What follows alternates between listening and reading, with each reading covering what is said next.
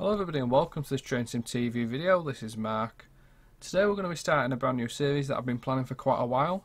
It's going to be a series that's looking at actually building a route from early stages through to completion and showing the entire process of that within the Train Sim 2020 route editor. So as you can see on the screen at the minute, we've got Wakefield Kirkgate. Now our plan with this is to take this route through to Knottingley and show essentially more or less the whole building process from track laying to completion.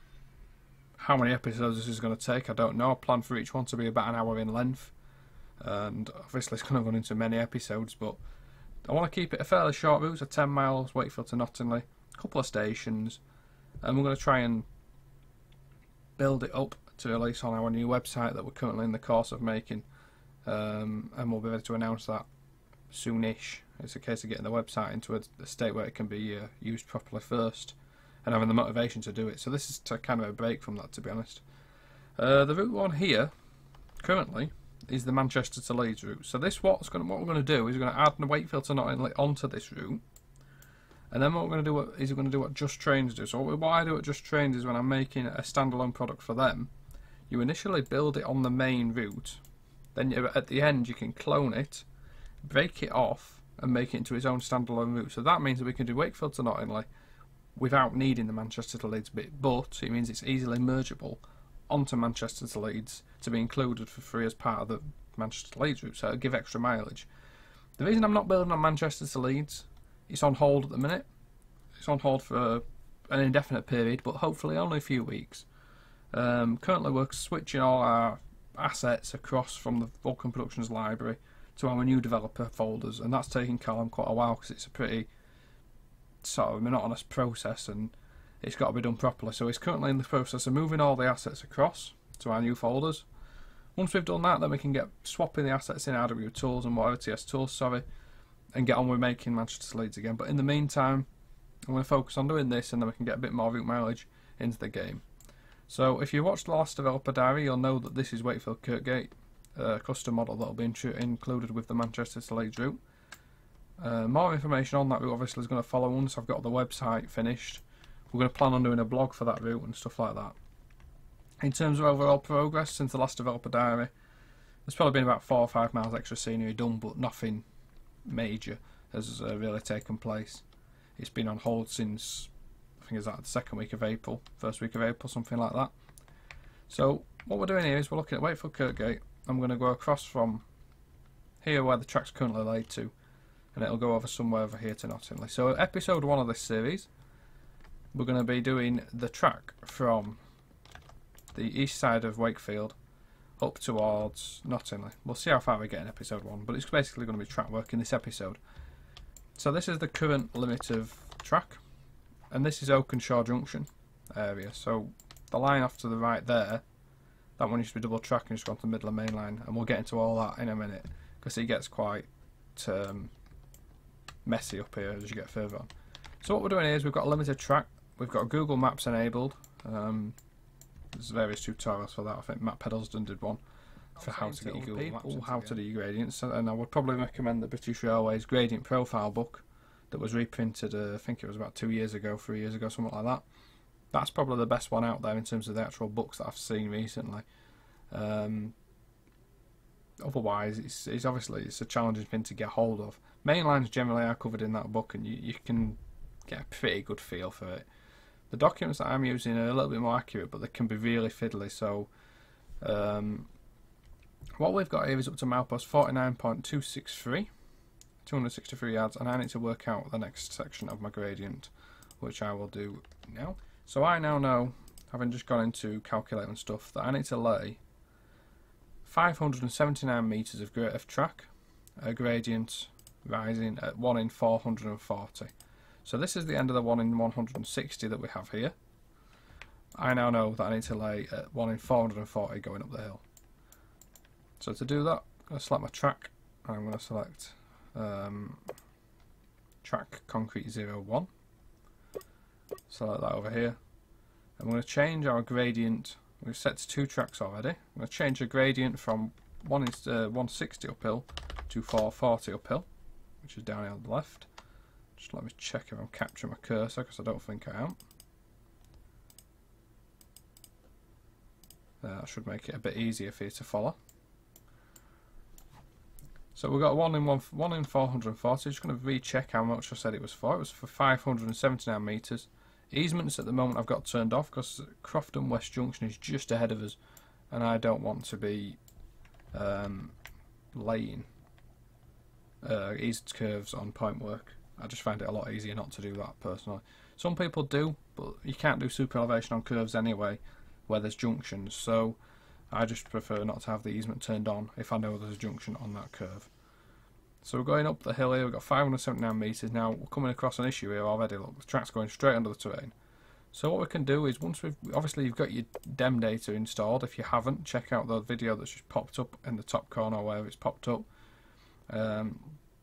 That's a tutorial on how to get actual real life hill data into your game. So I've already got that in. I've got it in my folders. And what I'm going to do now, first, is because I don't want the track to go straight through this hill and I won't be able to see where I'm laying it, I'm going to make the track ahead of us, the terrain ahead of us, temporarily come down to the level of our current track, so that it's a bit easier. So I'm going to set the range of the sort of base width, how far away the track will, the terrain will mesh to the current level of track. Got the magnet select clicked up here so that it selects terrain attached to the track. The track tool selected down here. I put a brush size of about 40 on, but it doesn't actually need to be quite that wide. And I'm just going to go ahead of us along the track bed and sort of select the terrain to bring it down to a level where we can just lay that next bit of track through this hill. Otherwise we wouldn't be able to see where we were laying it, as I said. So again, we know we need 579 metres at 1 in 440. So here we go. That's 500 metres. You can only lay 500 metres in a single stretch on train sim. That's how far it goes. Then you have to start another straight. So again, we're going to go into the hill there if we're not careful. So we're going to go ahead again with the terrain tool and lay that to there. And then we know we need another 79 metres. Yeah, 79 metres we need of 1 in 440. 1 in 444. Christ, I count as big numbers now. There's a man on the track there on Google. Be a network rail guy, no doubt. So 79 metres is to there. And then we start curving. So we need to find out what the next gradient is. So my next gradient is level track. And that's basically while we're going over this junction, I suspect. And that is for just getting the measurement in my calculator. 581 yards. I then need to convert my yards to my metres because that's what train sim works in. So for 531 metres the track is level. So we've selected level track now. We've got it down to 0 on here. Got to select track concrete 2 again. And this is Crofton West Junction. So in real life, well in the game as well, this line up here goes across to Hare Park Junction and it joins the Leeds to Doncaster line, which runs across over there. It joins up just sort of on that hill over there. We're turning left here towards Knottingley, ultimately towards Goole, Drax, those places. And this line that we're going under here is the Midland Main Line, or the former Midland Main Line. Currently, this is the Monk Bretton branch. It goes down the back of Crofton Depot, which is just up here. The former Midland Main Line used to carry on towards Normanton up there. It used to be a 4-track railway, and back in the day you can sort of tell that by how wide the formation is. And there used to be some colliery sidings and stuff here as well. And there's still a curve actually, quite a steep curve, links this railway to that one. The one that we're on is the former Lancashire and Yorkshire Railway from Manchester to Hull. That's what we're doing here, the Wakefield to Knottingley line. And as I said, that's the Midland. And then you had the GN main line from Leeds to Doncaster just over there as well. So we've got to lay in here 531 metres level track. So we can see the curve starts just there by the bridge.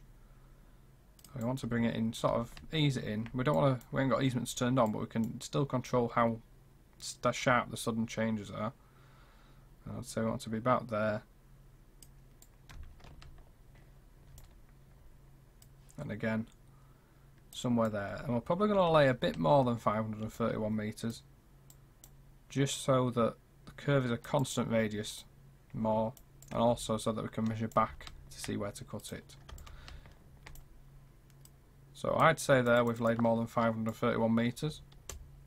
So So we now need to go back and find the point where we changed the gradient from 1 in 160 to level, which is just there. You can sort of see, obviously you can see the bump where the top of the gradient is, but you can tell where the change in gradient usually is by the line on the track, the yellow line. Never use the arrows to change the gradients on the track, as I've said before, because that'll really mess your route up if you're not careful. Always use the tool in the bottom left, generally speaking. So we've found the boundary point there between the 1 in 440 and the level track. We're going to go onto the select tool here, select the point where the change is, and then measure. Just literally going to measure up the line to find where 531 metres is. And 531 metres is somewhere, you can see the measurement in the bottom middle of the screen. 531 metres is there. So that's where we're going to cut it. To cut it, we simply select the split tool and hover over where we want to do it. Hold the left mouse button, then drag it across to your next rail, and then let go to cut, and then the buffers will appear. And all we're doing then, just delete the other 2 tracks beyond these buffers. As simple as that, really.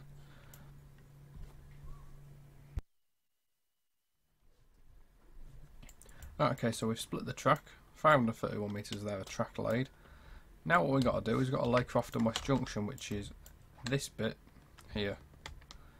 Now we've got a little bit of a situation in that these red triangles are nearby. You can't lay Pointwork where there's red triangles because that's like a break in the network sort of thing. So every 500 metres or so you will get these red triangles. You can manipulate where to put them. If you split the track down there, for instance, you get red triangles there, and then you could lay some, you'd be able to lay 500 metres from there without red triangles. Or at least that's my understanding anyway. So we've got this junction to lay here. You can see at the moment, obviously we can't see what we're doing because the terrain's below, the Google Maps overlay is below the track, so we can raise it up on this bottom bar, and then obviously we can't see the track, so you can change the opacity with the top bar there. So what I usually do is make it just opaque enough to see what you're doing. So what I'm going to do then, just going to try and make a little bit of a better merge there. So we can see that the Pointwork needs to go across here for Crofton West Junction. It's quite a sharp junction, this one. It's a gradient that's level, so we've got level track order selected. And we can go into track concrete 1. Turn on snap to track, so that means it'll snap across to the Pointwork when we want to lay it. We don't want levers on. We want to have no levers on manual junctions, so make sure if the junction in real life would be controlled by a signal box, not a lever on the track, make sure this is unticked like it is now. We're going to go to 1 track, so we only want 1 track to lay, and then we're just going to confirm exactly where it needs to go. So it's here, and we're going to put it across like that, and then make it slightly straight so we can make it a little bit sharper on the back end, and then that's done it to just about where we need it to be. Now you'll notice, now that I've done that, that the points are actually blocked. They're not free-flowing Pointwork. So if we go somewhere else, say fly down here, and look at these points, note the V shape. The points aren't blocked. If we go back to those ones that we've just laid back at Crofton West, wherever they are, you've not got the V shape. You've got sort of like a weird Y, and they're actually blocked. They're not Pointwork as such. So to fix this, we need to just cut in between those crossovers. So you get the cut tool, the split tool, just move it as close as possible to the end of your Pointwork, but before, obviously after the end of the inward bits, and then just left click. So what we've done there is that split the track, and it's got the sort of unblocked them, so you got the V shape back. And then what you need to do is you need to go to your weld tool, and then when this grey box appears, you just weld it and you'll get a red triangle in the middle. If you keep a red box like that, so if there's still a horizontal thing like that, a rectangle, that means the track's split there, that's not actually connected. You need it to be connected like so. So now it's turned to a triangle, I know that bit's connected. So we've got the first crossover in there. It's a really slow junction, this one. It's like 20 mile an hour, I think, or something like that. And then what we need to do, it's a weird sort of junction as well. It's sort of like different tracks are different distances apart and stuff. But now we need to lay the second leg of this. And there's just going to be a slight break in the video here as well, because I need to actually go onto the gradient profile sheets to find the actual gradients from these two junctions, from Crofton West to Hare Park. Right, so I've gone into the gradient profiles and I've found that it's 1 in 300 for 563 metres up the hill. So because we're just coming off this junction here, we're going to keep it at the same level, obviously, immediately, as this line that we've already laid. So we keep it on a level track for the first, like, literally 100 yards or so. And we want to split it across there. So start straight away, and then sort of see where the trajectory is going to go, and make sure that it's sensible for starters, and follow the track work in that direction. So we've laid a little bit more than we needed to lay at level track, so we can go back to here, sort of halfway along, split it like I've done there, delete the last bit, and then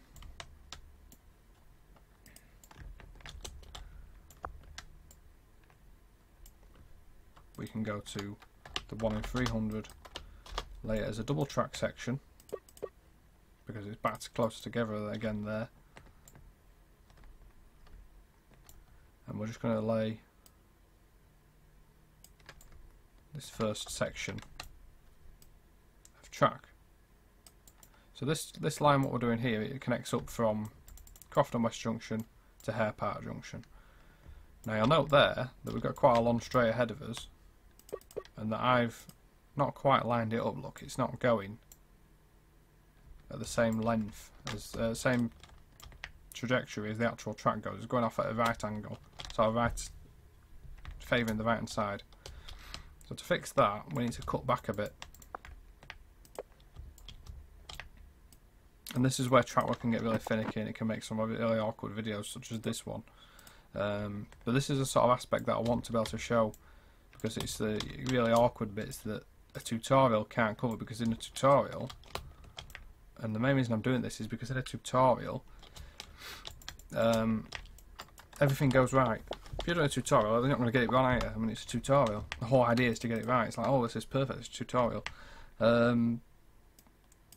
By doing this, I can show the warts and everything of doing the track. So what I've done there is I misaligned it again. So I've got to now try again to make sure that the straight goes exactly where the railway goes up the hill. And look, it's still, as we're getting further up, the two yellow lines are still slightly to the right of the actual alignment. So if you've overcompensated going too far into the curve, you just keep cutting back using the split tool, cutting back until you get to the point where the trajectory is correct. So we'll have a look now. It should be a little bit closer. It is, look, it's quite a bit closer. So we're nearly there now. So I'd say just another couple of metres off there, because a little bit at this end makes a big difference at the other end. And if you're not careful, you end up overcompensating, and you end up the opposite side to where you actually should be. We're still slightly, ever so slightly too far to the right. So one last adjustment, just literally a few centimetres, should mean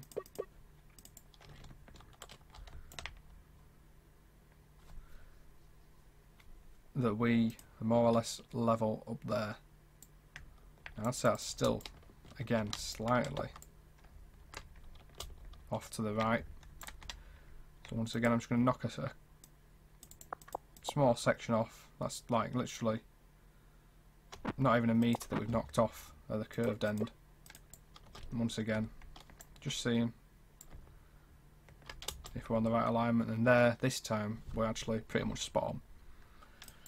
So we have to remember what we were doing here, and that is that it's 300 metres, 1 in 300, and it was for 563 metres that we were laying it. So we go back here, select tool, and then just highlight the track for 563 metres. and that'll be the point where we're cutting and the next gradient would start.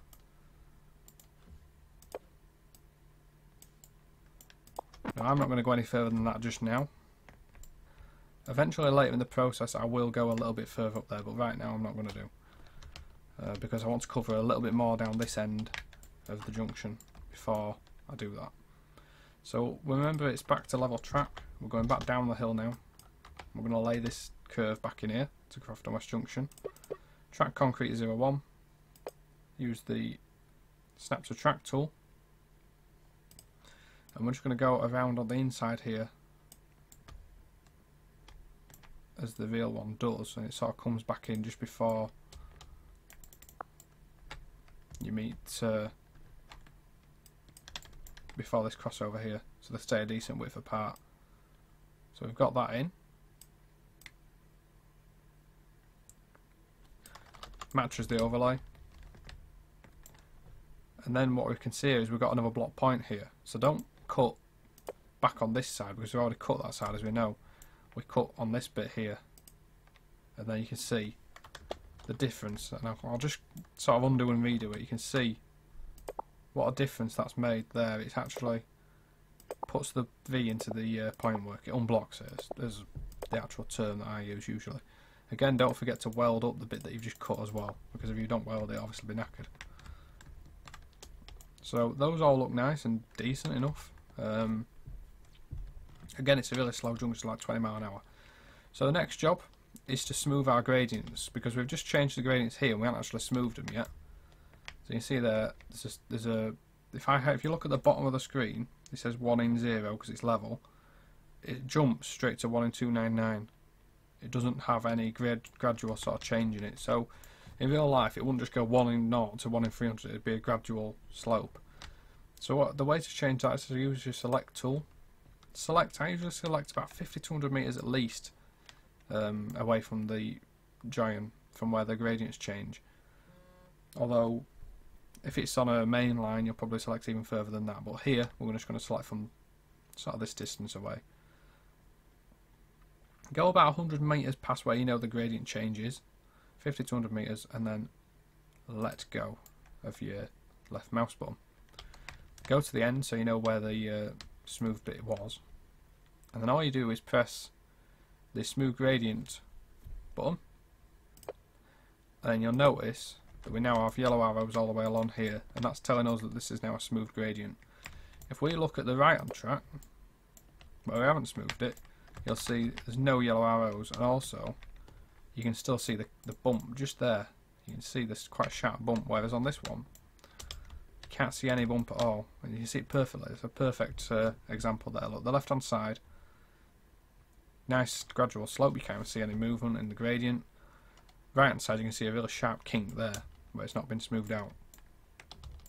So we go down here, select tool, and we want to do it on this other track as well. So before the Pointwork there, probably say maybe just drag it a little bit further this way actually, somewhere there, because there's Pointwork nearby. You've got to be careful with the tool. And then select that bit, 120 meters or so, and if you just watch where that yellow line goes halfway across there, when I press the smooth gradient tool, you'll see that it should disappear, the noticeable change, and there you could just see it flick up then. So what we're going to do is, because we've messed around near points, we're just going to check that the Pointwork is all rendered correctly, no big jumps in it or anything, and it's not, it's fine, it's all good. So what we've done there is we've just laid a basic junction. We've laid Crofton West Junction.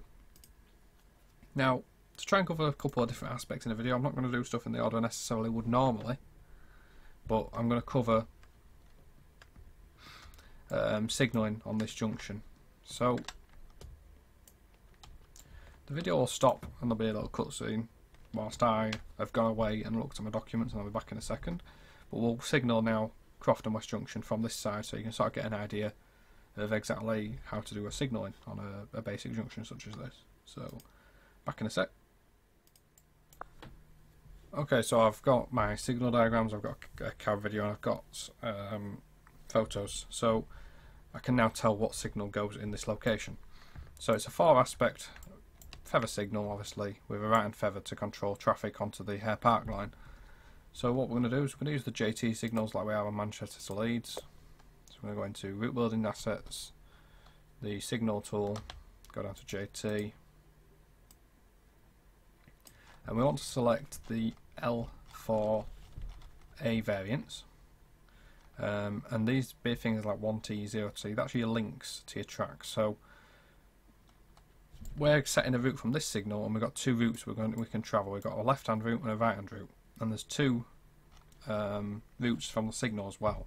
The signal only has two operations. You can either tell trains to go straight on, which is effectively around the corner to the left, or you can tell trains to go right. So the signal in our life has a right-hand feather, and that is an F4. So we're going to pick a L4A signal, so that's a LED 4 aspect 2 track link signal. So it's got two links to the track, and then it's an F4. The F4 refers to the position of the feather. So the feather on the top of the indicator there, the top of the signal, the route indicator, is accurate to what it is in real life. It goes off to the right. So what we do then is we place the signal in the position we want it. We can tell on Google Maps, for starters, that's where it actually is. You want to place your initial link slightly ahead of the actual signal. So place it about a metre ahead there.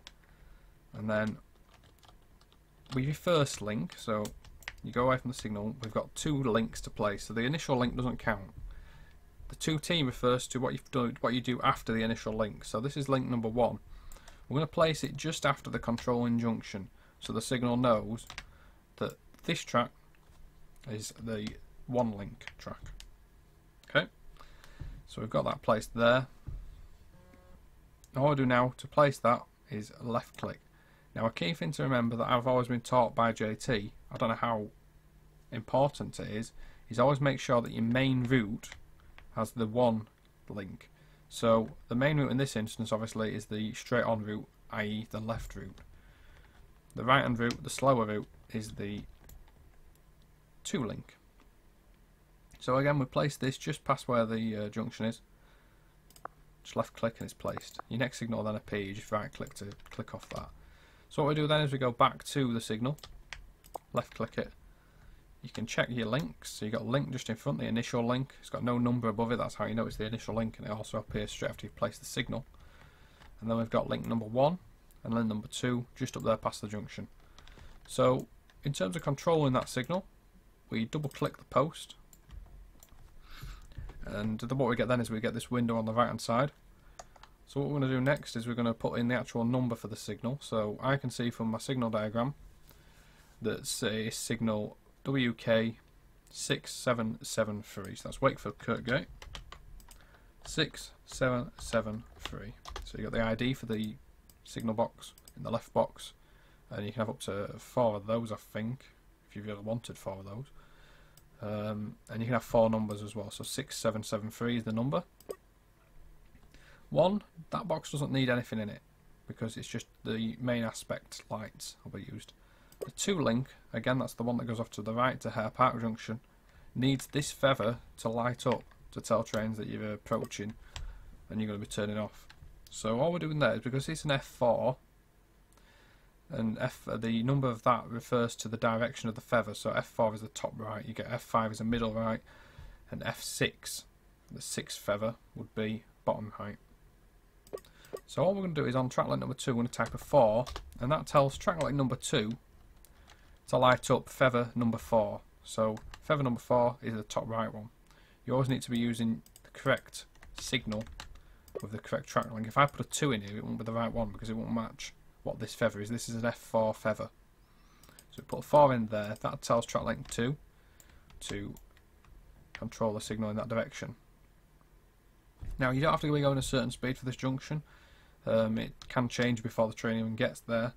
So all I'm going to put on there is a limited aspect tick. I'm not going to put anything so it's like you've got past the AWS ramp at 5 miles an hour to get it to light up. It's not like that. As far as I know, the signal does have TPWS as well, right next to it. So in which case I'm going to place that next. So for a TPWS ramp we go down this list and find TPWS ramps. Now I always select and put in my favourites to a box, the red box. So I'm going to right click TPWS TSS box. I'm going to left click on the red box there, and then I can find it nice and easily every time I need it. So there's different types of TPWS. Now TPWS is what stops your train if you go through a red signal or you're overspeed near a signal and stuff. There's different ones that you can place. The one where you want is the TSS one. Train protection warning system grid.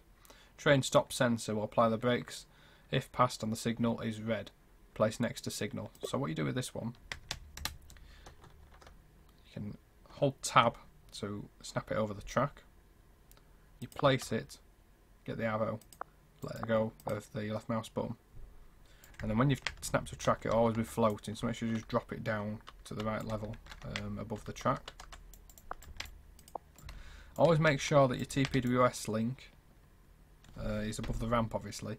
More importantly, make sure it's behind your main signal link, because what this TPWS ramp is doing is it's looking to head to the next signal link. So it's looking for your next initial signal link, and what it's asking itself is it's saying, is that signal red? And if this signal's red, it'll cause the brakes of a locomotive going through that signal at red to apply. Obviously if the signal is any other colour than red, then it'll not apply the brakes. But if you go through that signal at red now, the brakes are going to come on, regardless of whether you've got SPAD protection on in the game or anything like that. They'll come on. Very useful for Tom, obviously, when he goes through red signals. So we've got that place. We're going to save my changes there, so I always save every 10-15 minutes or so, even sooner than that sometimes, depending on what you're doing. Next signal, there's a ground signal just up here by the junction, and this ground signal allows movement from here, basically just back up onto the two lines there. So it'll be a 2-link signal.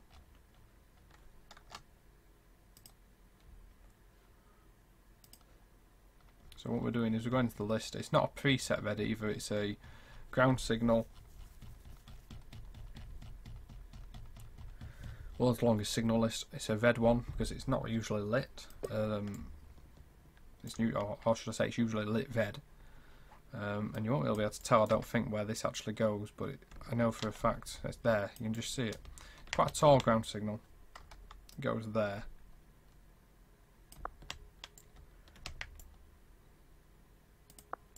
And all we're doing is putting the initial link again just in front of it, and that's more the main moving for that signal. And we're just placing the 2 links there on the 2 tracks that you could take from that signal. I guess thinking about it, it should probably be a 3 link. It should be a 3 link, not a 2 link. There's 3 options from there. Unfortunately, my signal document isn't the most ideal one in the world. It doesn't tell me exactly what this signal does. So unfortunately in these situations sometimes you do have to use what you believe it would do rather than what it might actually do, because you can't exactly just cancel a route because you don't know what a signal does.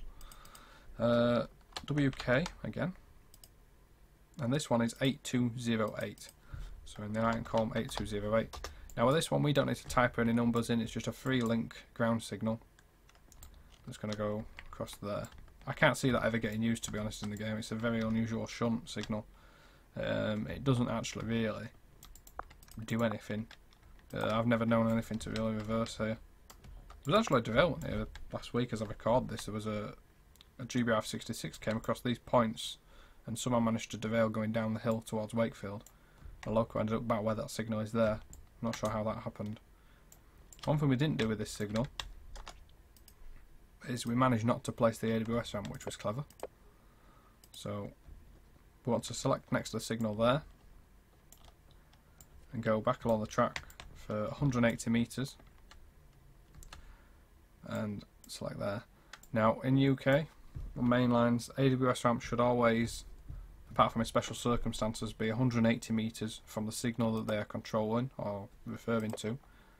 So we go to the top of the JT signal list here. Again, I'm going to put the AWS ramp in my favourites tab.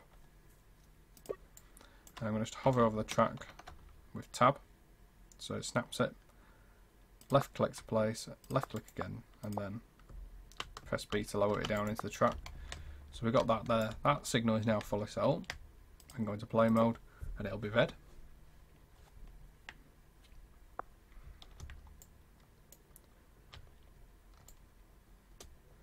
So we've got two little signals set up there, basic signals. We've got a basic bit of tracking. So next up, we've obviously got two signals on this side of the junction as well.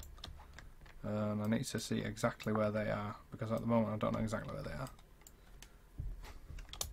There's one of them.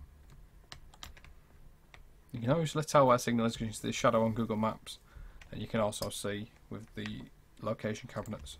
Now I know this route really well because I actually live from here. I literally live on that hill over there. So this is my local route, so I know where they are anyway. But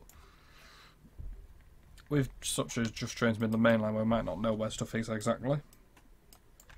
I generally tend to have cab rides and Google Maps on and stuff like that, and as many different tools as I can possibly have. You can never have enough reference material when you're route building. So again, this is a 4-aspect signal, and this one, all this one does is controls from here to the main line. So it's a 1T, it's a 1-track link. It only links to one other track. Note the terrain's not at the level of the track at the minute, so it's going to be a bit below at the moment, and I can soon sort that. So we press the link just in front of the track, in front of the signal, and then we're going to go up there with link 1. So we've placed that. Signals in, bring this one back up to level.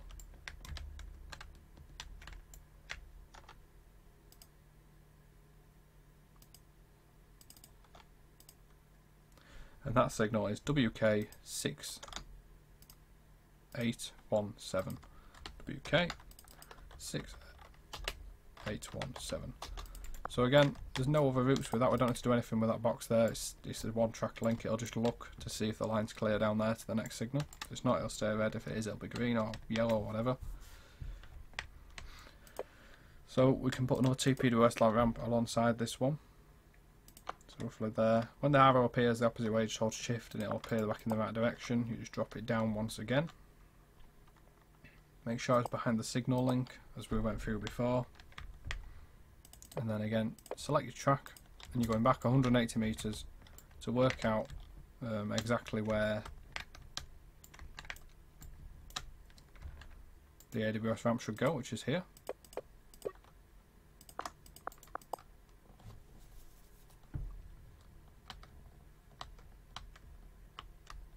And there we go. So we've got the AWS ramp laid there in between the track. Now I know there's one other signal as well. Yeah, there's actually a ground signal facing the other way just before the junction here. So let's see if we can see that on Google exactly where it is. It's just there. So I'm actually snap the terrain up this time for a brief minute.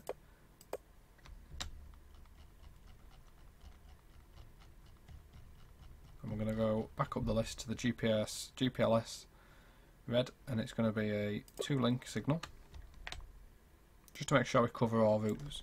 If I don't know the exact routing of a signal, I'll make sure it covers all available routes. And again, I don't have a document that tells me the exact operation of that signal in modern day. I do have one for 1980s, actually I have one for the 1960s for this area as well. But the current era one, unfortunately my document just tells me what type of signal it is and where it's placed. It doesn't tell me the exact operation of it, which is it's a little bit of an annoyance, but it's one of those things you've got to live with. You're actually lucky to have a signal diagram in the first place, because they really are quite tricky to get hold of. Same as with the gradient profiles, I'm not supposed to be giving, I don't give them out because I'm not allowed to. Unfortunately, I would love to, but the person that gave me them kindly requested me not to send them out anywhere. next signal should be back up around the curve. So this curve here. Now I don't know exactly where it is. I think it's there, but I can usually, you can tell because what you find is an AWS ramp on Google Maps. So that tells us there the next signal's 180 meters away. We haven't actually laid track yet for that signal to be laid, so we'll do that in the next episode probably. So as you remember, when we first laid this bit of track, what we did was we dug this huge stupid hole in the terrain, and the way we can just fix that and get it back to how it was and bury the track again, you go into your paint tool. Obviously you need to make sure you got your dem installed. As I said, there's a tutorial already on our channel that goes through that. You select the import tool. Now we could select a bigger area than 1 by 1, but we're just going to select this tile only, and we're going to import the terrain. And what that's done there is that's just reset the terrain on this tile to how it was before we laid that bit of track. If you notice, it's not done it here. Look, there's a sharp edge there because that's where the tile boundary is. If I put tile boundaries on, the white lines is the tile. It's about 1,000 meters across for each sort of tile. So we're going to the next tile. We'll just do it again, 1 by 1. And there we go. And that's both tiles there selected. There's one other, possibly. Maybe not actually. No, it's fine. So we got those 2 tiles. Now there's a gradient somewhere here that we didn't smooth out as well, I believe. And I need to just find exactly where that was. It's just there. You can really see the change on that one actually. So on a straight piece of track like this, you can actually select multiple tracks when you've got these tracks next to each other, so we're out on the junctions and stuff. So you select there, select the second one. Now I know there's a junction just down here, so I want to have it fully flattened out before we get to the junction. So just drag across to about here, and then all we're going to do is going to let go of the mouse, or let the left click, sorry, and then press up here again, smooth gradient, and you should see that sharp change here vanish. And there you go, you can see how much it's made a difference there. In terms of sorting this terrain out, it's quite a wide sort of cutting in here, so I'm going to select 15 meters from the track for the boundary. Yeah, I think so. That'll start cutting terrain 15 meters on the track. Maybe that's a little bit too wide. I reckon 12 is probably more accurate. And then go just up at the track again. It's quite a steep cutting, so it's a 30 cut angle. I always have to check what the name of these tools is because I don't actually know what the name of them is.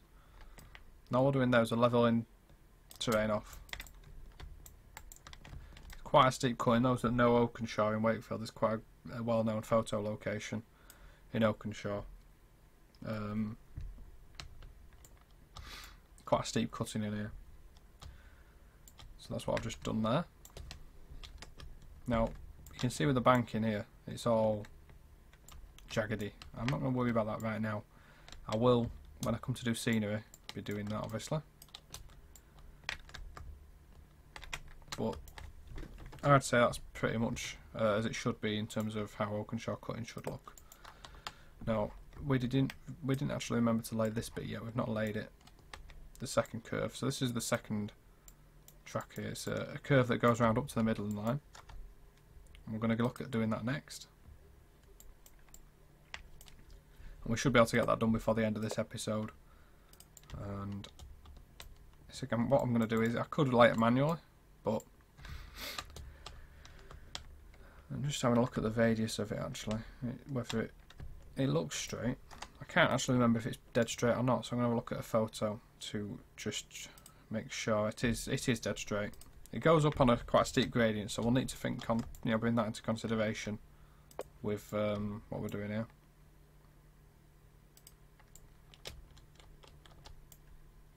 So we just selected the track there. I'm going to go along here. Just select the track, and then what we're going to do is going to offset some track. So to do that, we go up here to the offset tool, click it, and then you get the yellow line where you're going to be offsetting to. So 5 meters isn't quite far enough, so I'm going to go 10 meters. 10 meters. So that's about right, maybe a little bit It's about right. It's a bit. So if you look, it's slightly askew because obviously the curve the straight up's obviously a slightly different trajectory to our main straight in real life. Now this one is a wooden track, so we're going to select the JT wood track. Christ, what's happening there? Track wooden 01 is what we're going to select. So we want to click the arrow, and that's now offset the track. But you can see, it's, as I said, it's slightly askew, so we're just going to select it, rotate it around to meet the right sort of angle again. Now there'll be another break in the video because I'm going to have to go and find out what the gradient of this line is. But I know it's quite a steep one, and it's a lot higher than the main line as well. There's a signal somewhere that we need to put in as well once we've done this, just there. And I know at that point it's probably about 3 or 4 metres higher, something like that, maybe 2 metres, I don't know.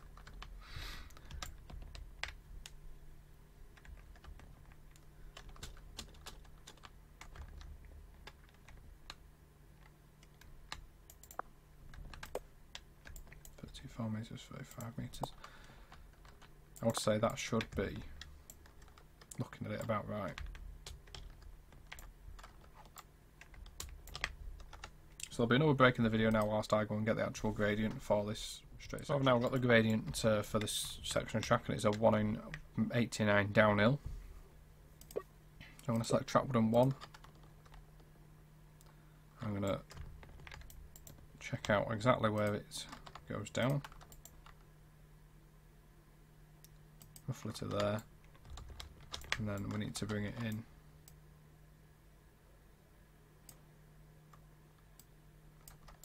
to there.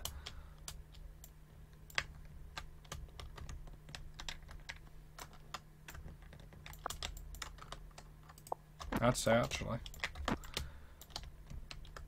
got that completely wrong. I think it's easier for me, to be honest. And this shows the trial and error of route building. To admit defeat with that, because I wasn't happy with that. So I'm going to go back, made a big cock up of it, and I'm going to redo it.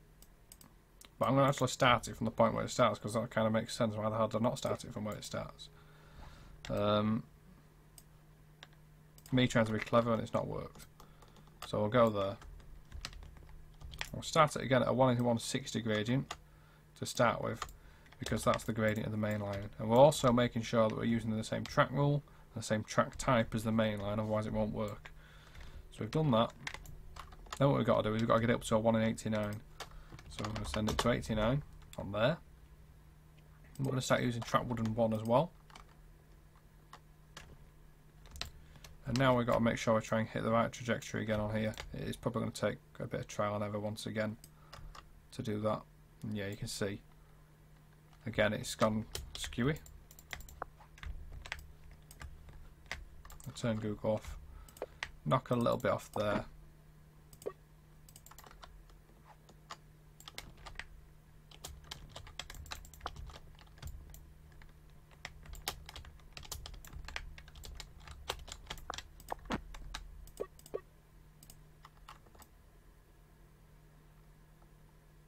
The annoyances of track laying and how fiddly it is. So I've laid it with the wrong bloody track now. And this is why route building can be a right faff. That's probably why nobody's actually tried to do videos like this before, because it is a very, very faffing job. And again, it's not correct, so I'm going to go back and do it again.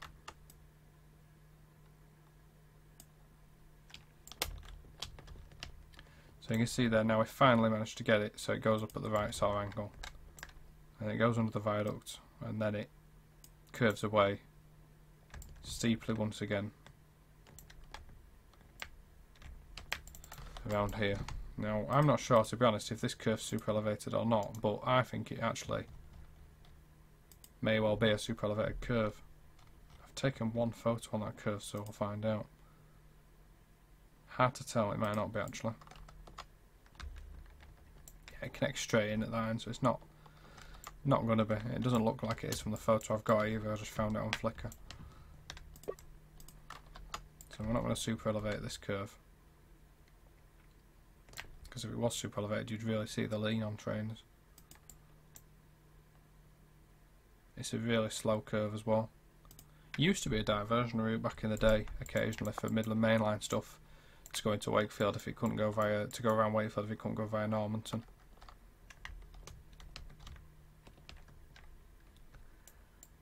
So the gradient is in.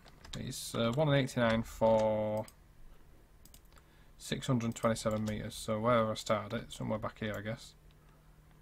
There, where the track changes. I'm going to go into that bit in a second as well. I'm going to go up here. 627 is there.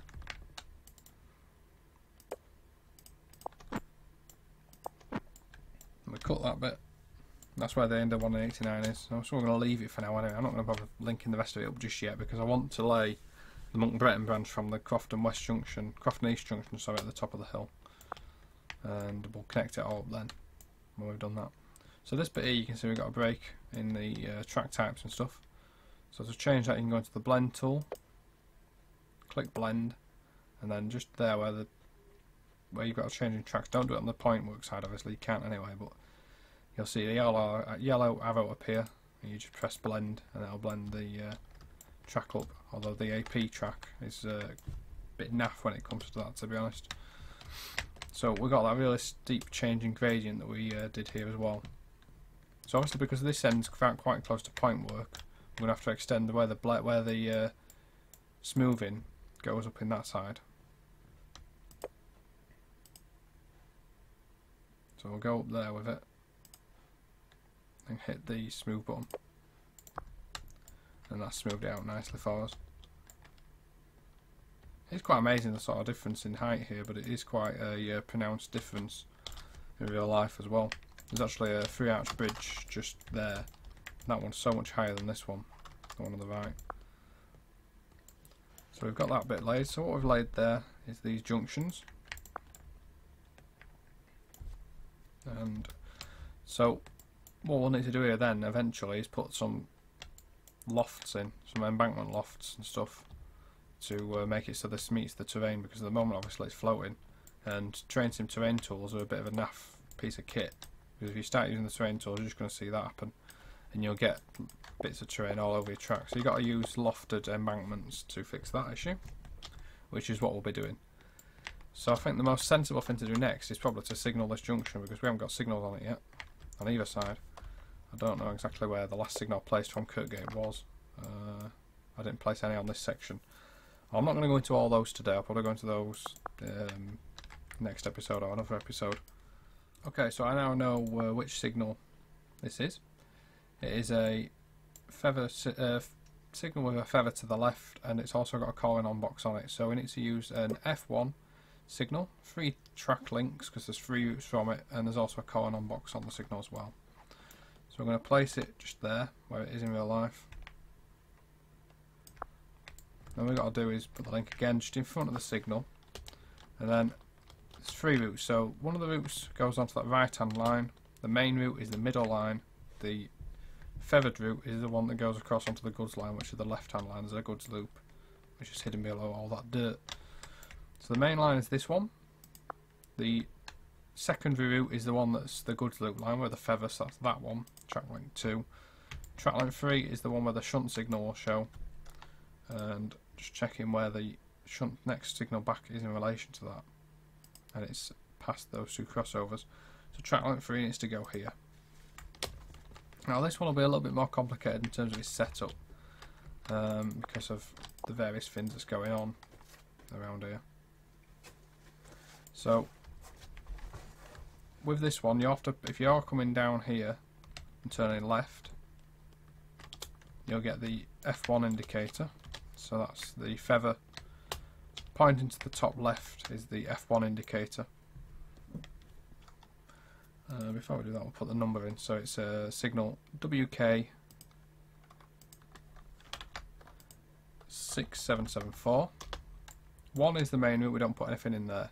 2 is the goods loop, so we're going to put a 1 in there because it's linking to the 1 feather, and then we're going to tick limited aspect, and then for the 3 link it's going to light up this shunt indicator, because the third route is a shunt route, it's not actually a main route. So to go down there you need the shunt aspect to light up. Now to do that we just press Y, and we also put the limited aspect tick in. So there's also a stencil indicator on this signal, so what I will do there is I will put the stencil indicator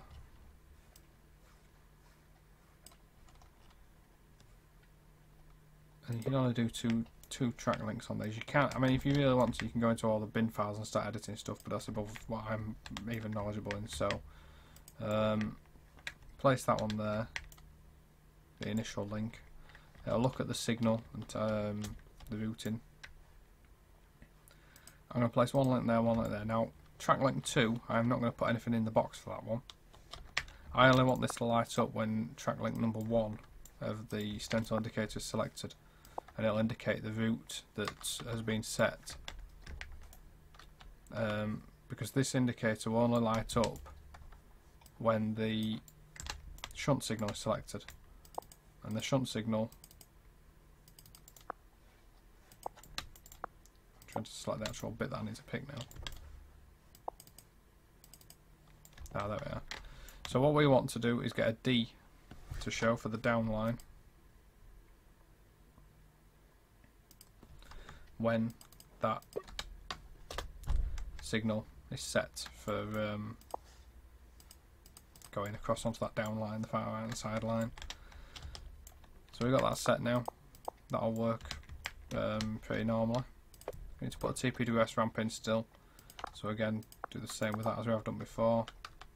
And what I'm going to do now is I'm going to just move all these links a little bit further forward. So I'm going to move that one a bit further up, the stencil box a little bit further up, make sure I still behind the signal, and then I'm going to bring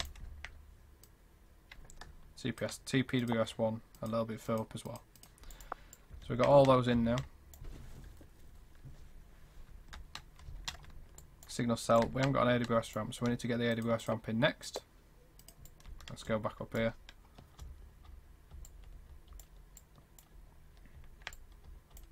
Measure up, and again 180 metres, about there.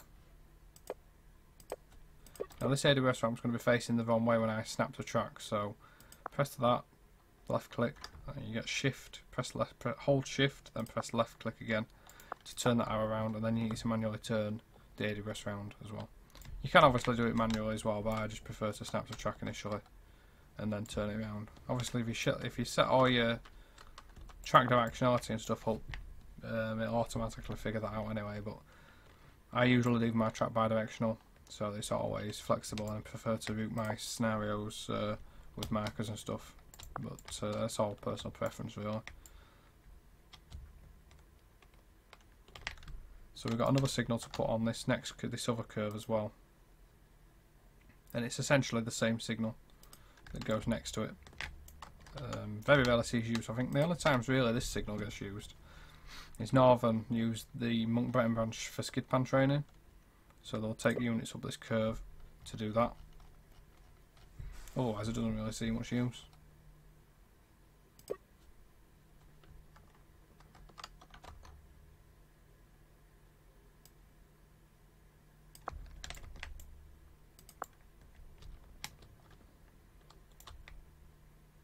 Again, one link goes on to the main line, 2 link to the loop, 3 link to the right hand side.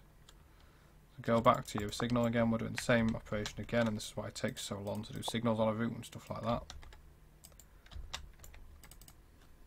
And the number for this one is WK6841. And 1 has nothing on it, 2 gets the 1 feather to show, limited aspect Y goes in the 3 link, limited aspect again, and again TPWS ramp needs to go in. Oh, actually this one doesn't have a TPWS ramp, I'm just looking at a photo. That one doesn't have a TPWS ramp, probably because it's a 15 mile/hour limit, I suspect, limited use. It will have an AWS ramp though, which needs to be 180 metres away once again. You can see the other one we placed down there on the other line as well. Again, just the same thing, snap to track, manually rotate. Place that in. So that's that one set up. But we need the stencil indicator once again. So we'll do that separately right now.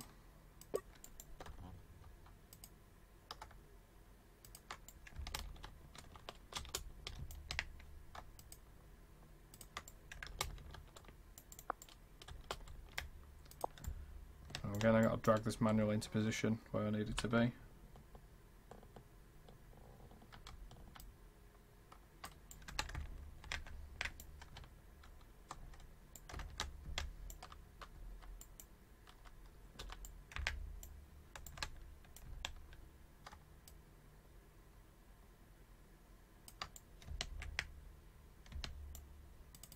And again, just going to put in D on there. I need to reposition that slightly though. There. Just check they're both set up correctly, which they are. So that's another 2 signals done. Yeah, we'll be able to see now on the map as well. If I go to play mode, you can actually see the signals that we've done there. We've done about 6 in total.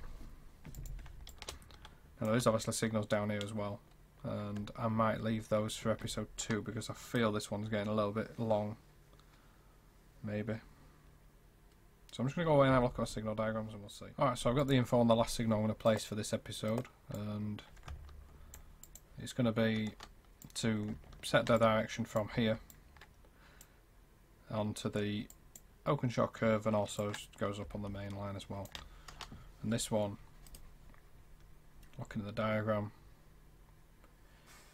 pretty simple signal. It's just a simple F4 feathered signal, and we're going to go L4A again, and it's going to be a 2T signal. And it's F4 signal. It's not got a shunt one on this, it's just a standard F4 signal. Now Google kindly went and put their copyright label all over where the actual signal is, but it's here somewhere. Again, one link needs to go on the main line, crucially before the next signal, which is up there. And click that one there. 2 link go on to that one. And again, double click the signal. This one is WK 6775. 775. 1 needs nothing in it because it's the main line link. 2 needs the 4 because it's the 4 feather again. And it's a very slow limit on this one. But the actual whole junction is really slow, so you don't need to do any special limited aspects or anything on it because it's so slow again. Anyway, TPWS wise, you can place the ramp in, snap it into place again,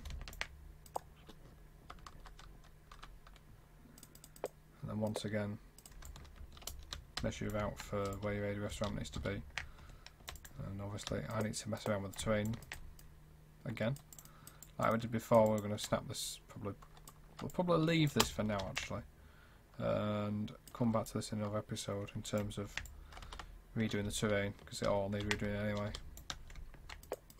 I like to get my tracking first, then go through and do the terrain, and then do scenery. But again, each route developer is different, and you'll probably find your own style anyway, or you may already have your own style if you're watching this as a route builder yourself. So you just lower that down into the track again. So we're going to wrap this episode up now. We're going to do a bit of scenario creation. Be back in a second. We're going to just test those signals that we've placed. Okay, so we've got some basic trains placed. Just chuck some 150s down, and we're going to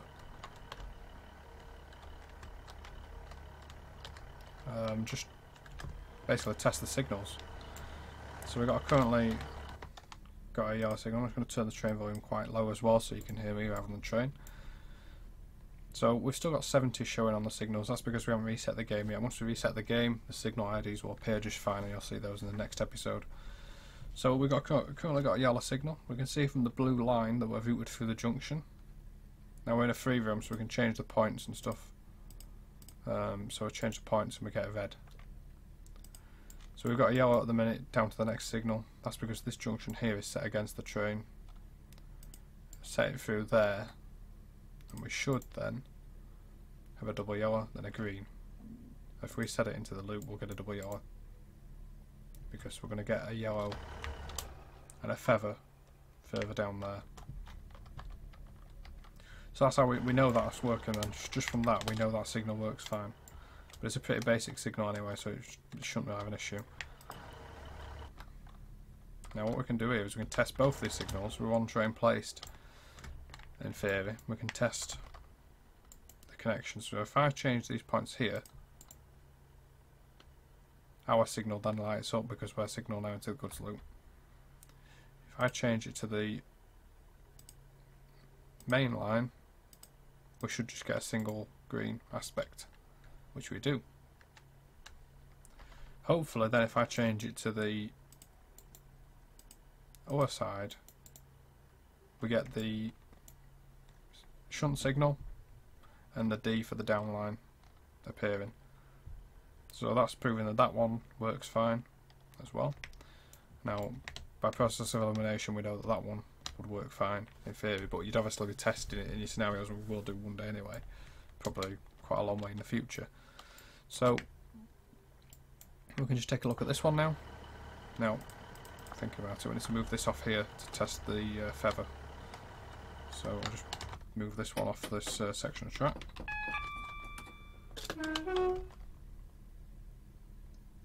We'll just move this one down the main out of the way, because at the moment it's going to be blocking the way quite a bit. Once we've shifted this, we can then test the other two signals in the other direction with the other unit.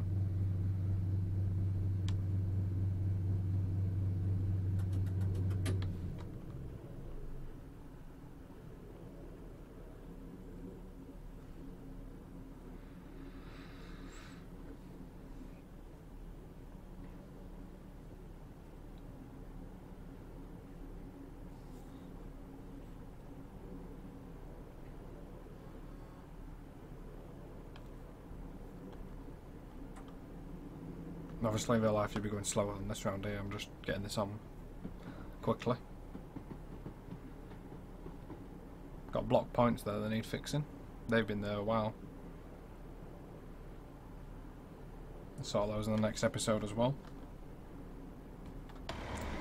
So we've shifted that out of the way enough now. I can just select the other train, and we should be able to. The route's obviously not set at the minute, but as soon as I click this, we should get the feather to go onto the other line.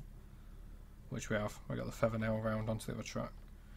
If I change this one here back to the main line, we lose the feather.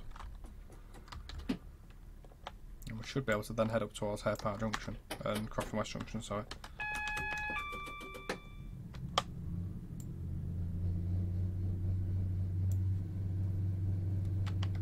So at the moment the line's set to go straight on around the curve. We don't even need to go up to it to actually check, but it should go to double yellow when we change the points to go across. Change to a single yellow to go across the points over there towards Hare Park Junction. Again, if we change these ones in the foreground, we'll get a green to go on the main line around the curve. So it's proving that they're all working exactly as they should be doing. We'll get a single yellow again because I've changed it to the curve. We'll see what happens when we go over the AWS ramp. I imagine because I've not laid much track, it'll probably stay yellow, but we'll see.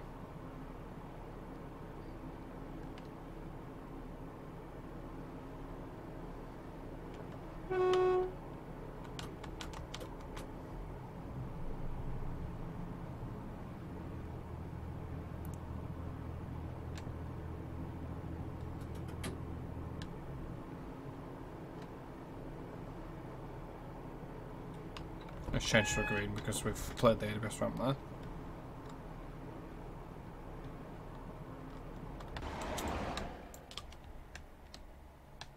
So that's the end of episode 1. I hope you've enjoyed what you've seen there. Start of a bit of a new project. Hopefully we can turn this into something quite interesting and see a route come together, and hopefully you guys can play it in the end as well.